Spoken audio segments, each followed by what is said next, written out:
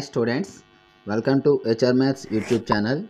We will discuss 6th class mathematics important questions for SA2. SA2 కి సంబంధించి మనం important questions చెప్పుకుంటున్నాం, అందరికీ తెలిసిన విషయమే. అయితే ఇప్పుడు this is the second part. Already first part చెప్పుకున్నాం. ఇంకా ఫస్ట్ పార్ట్ ఎవరైనా చూడకపోతే ఫస్ట్ పార్ట్ చూశాక సెకండ్ పార్ట్ చూడండి. అదేవిధంగా ఇంతవరకు మన ఛానల్ ఎవరైనా సబ్స్క్రైబ్ చేయకపోతే వెంటనే సబ్స్క్రైబ్ చేసుకొని పక్కనే ఉన్నటువంటి బెల్ ఐకాన్ని యాక్టివేట్ చేయండి. సో క్లాస్లోనికి వెళ్ళినట్లయితే మనం ప్రీవియస్ వీడియోలో 10 క్వశ్చన్స్ అయితే చెప్పుకున్నాం. This is the 11th question. So 11th question మనం చూసినట్లయితే right any 5 positive integers and 5 negative integers అన్నాడు. 5 positive integers and 5 negative integers రాయాలమ్మా. మనందరికీ తెలిసిందే positive integers means 1 2 3 4 5 and so on. ఇవి ఒక 5 రాయాలన్నాడు కాబట్టి ఒక 5 వరకు రాసాపియండి. Negative integers means -1 -2 -3 -4 -5. సో 5 కావాలన్న కాబట్టి 5 ఇలా ఎన్ని అయినా మనం రాయొచ్చు.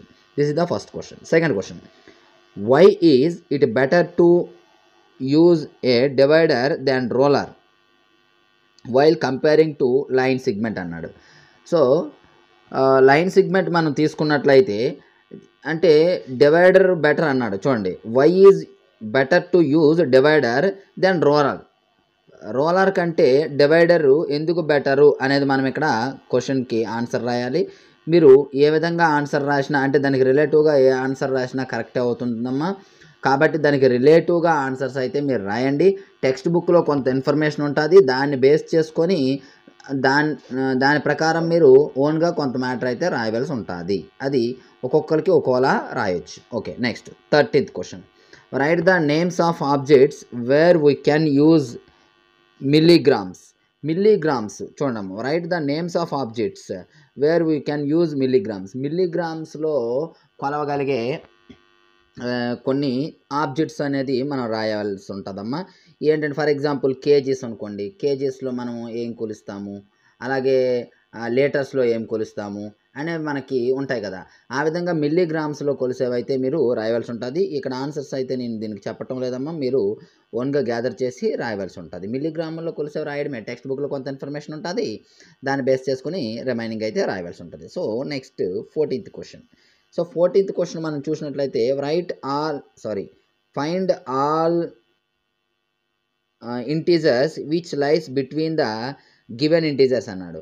సో ఈ మధ్యలో ఉన్నటువంటి అన్ని ఇంటీజర్స్ని మనం రాయాలి. క్వశ్చన్ ఏ ఏమో -50, బి ఏమో 0 -3 ఇచ్చాడు. నేను ఫస్ట్ క్వశ్చన్ చెప్తాను, సెకండ్ క్వశ్చన్కి ఆన్సర్ మీరు చేయండి, కామెంట్ బాక్స్లో కామెంట్ చేయండి. -5, 0 అన్నాడు. ఈ రెండింటి మధ్యలో ఉన్నటువంటి ఇంటీజర్స్ అమ్మ. సో మనం 0 వైపు వెళ్తుంటే -5 తర్వాత ఏమొస్తుందంటే మనకు -4, ఎందుకంటే -5 కంటే -4 పెద్దది. తర్వాత -3 -2 -1 ఇంతే. దీని తర్వాత 0 వస్తుంది.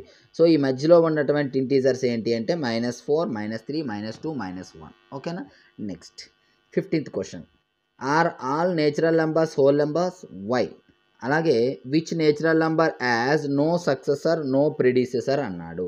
ఓకేనా. No successor and no predecessor అడిగాడు. Which natural number as no successor no predecessor అన్నాడు. So first of all natural numbers whole numbers అన్నాడు. వై? ఎందుకు చూడండి ఒకసారి. All natural numbers whole numbers అన్నాడు. హోల్ నెంబర్స్ అంటే మనకి 0 1 2 3 అండ్ సో ఆన్. మరి ఇప్పుడు నేచురల్ నెంబర్స్ అంటే ఏంటి? 1 2 3 4 5. So all natural numbers in whole numbers. Natural numbers అన్నీ కూడా ఎందులో ఉన్నాయి? హోల్ నెంబర్స్లో ఉన్నాయి. అందుకే all natural numbers whole numbers అవుతాయి. వాటితో పాటు 0 కూడా హోల్ నెంబర్ ఉంటుంది. Reverse, all whole numbers are natural numbers అంటే మాత్రం తప్పమ్మా, అది చూసుకోండి. అదేవిధంగా which natural number as no successor and no predecessor అన్నాడు. ఫర్ ఎగ్జాంపుల్ 1 తీసుకోండి.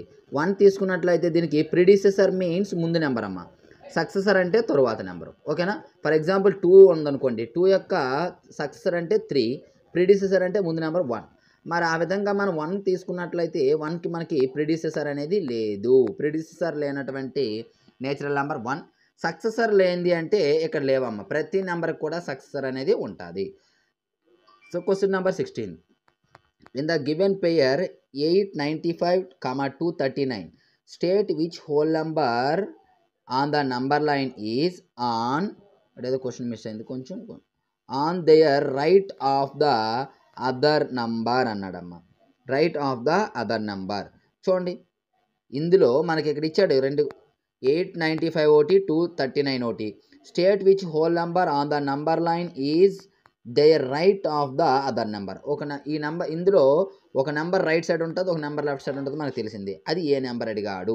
ఏ నెంబర్ చూడండి, ఎప్పుడూ కూడా నెంబర్ లైన్ పైన రైట్ సైడ్ ఉండేవి పెద్ద నెంబర్స్ అమ్మ, గ్రేటర్ నెంబర్స్. అదేవిధంగా లెఫ్ట్ సైడ్ ఉండేవి స్మాల్ నెంబర్స్, స్మాల్ కదా. కాబట్టి ఇందులో ఏది గ్రేటర్ నెంబర్ అయితే అది రైట్ సైడ్, ఏది స్మాలర్ అయితే అది left side. So greatest number 895, కాబట్టి ఇది రైట్ సైడ్ అనేది ఉండడం జరుగుతుంది. Next question number 17. Question number 17, classify the following angles as right, acute, obtuse, straight angles అన్నాడు. ఇందులో మనకి ఇచ్చినటువంటి యాంగిల్లో ఏంటంటే రాయాలమ్మా, యాంగిల్స్ ఎక్యూట్ యాంగిల్స్ ఏవి, రైట్ యాంగిల్ ఏది, అబ్ట్యూస్ యాంగిల్ ఏది, స్ట్రైట్ యాంగిల్ ఏది ఐడెంటిఫై చేయాలి. సో మనకి first of all acute angle చూద్దాం. Acute angles means 0 to 90 degrees. ఈ మధ్యలో ఉన్నటువంటి ప్రతి యాంగిల్ని కూడా ఎక్యూట్ యాంగిల్ అంటామమ్మా. మరి ఇందులో ఎక్యూట్ యాంగిల్ మీరు ఐడెంటిఫై చేయండి. 25 ఒకటి, అలాగే 40, తర్వాత 30, నెక్స్ట్ వచ్చేసి 48, 89, నెక్స్ట్ ఇవి అంతే, అవి ఎక్యూట్ యాంగిల్స్. తర్వాత obtuse angle. Obtuse angle means 90 degrees నుండి 180 degrees వరకు ఈ మధ్యలో ఉన్న ప్రతి యాంగిల్ని కూడా అబ్ట్యూస్ యాంగిల్ అంటాము.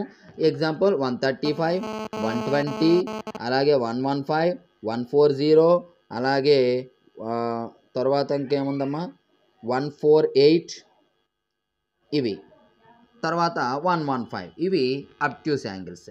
Next right angle.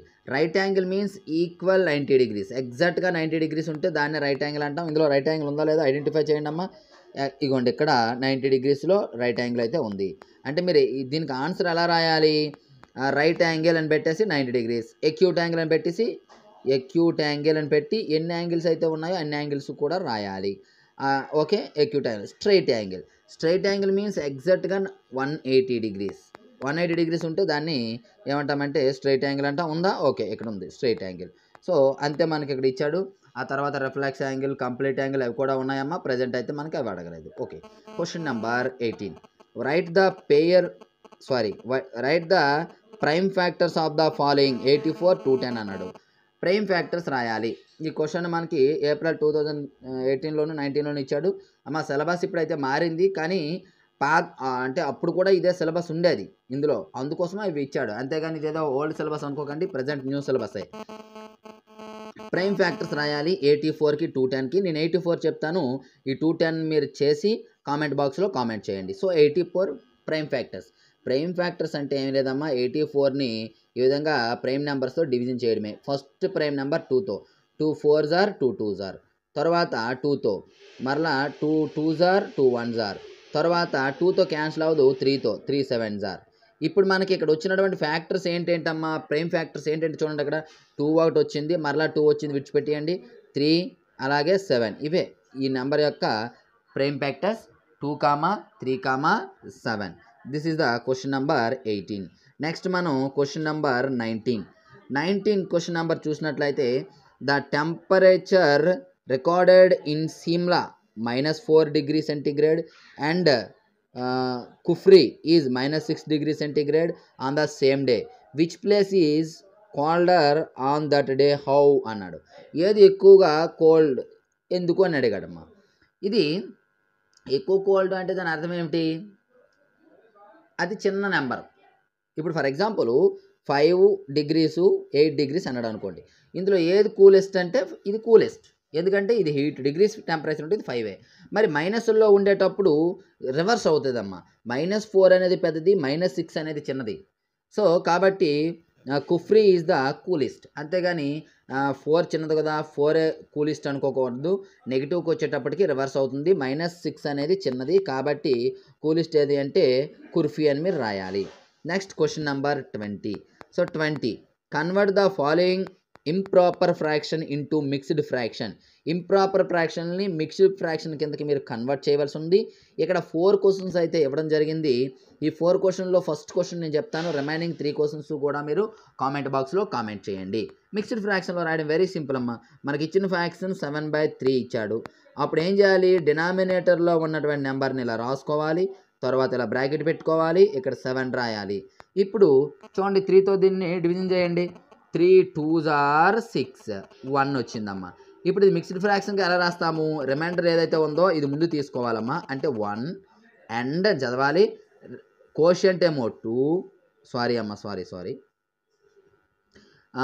3 ఎలా తీసుకోవాలి, 7 ఎలా తీసుకోవాలి, 3 2s are 6 కదమ్మా 1. ఇప్పుడు ఫస్ట్ ఇక్కడ ఏదైతే ఉందో అది తీసుకోవాలమ్మా 2 అండ్ తర్వాత రిమైండర్ 1 బై తర్వాత డివిజర్ 3 ఈ విధంగా రాయాలి. ఇక్కడేమో కోషియంట్ వస్తుంది, పైన రిమైండర్ వస్తుంది, క్రిందనేమో డివిజర్ వస్తుంది. ఈ విధంగా రాయాలి. సో రిమైనింగ్ 3 క్వశ్చన్స్ కూడా మీరు కామెంట్ బాక్స్లో కామెంట్ చేయండి. సో డియర్ స్టూడెంట్స్, ఇది ఈరోజు క్లాస్. ఈ క్లాస్ మీకు నచ్చినట్లయితే లైక్ చేయండి, సబ్స్క్రైబ్ చేయండి, అదేవిధంగా మీ ఫ్రెండ్స్ అండ్ ఫ్యామిలీ మెంబర్స్కి షేర్ చేయండి. మీ వద్ద ఉన్నటువంటి వాట్సాప్ గ్రూపుల్లో స్టేటస్లు పెట్టండి, మరియు మీ వద్ద ఉన్న గ్రూపుల్లో షేర్ చేయండి. సో నెక్స్ట్ క్లాస్లో మరికొన్ని ఇంపార్టెంట్ క్వశ్చన్స్తో మరలా కలుసుకుందాం. అంతవరకు బాయ్.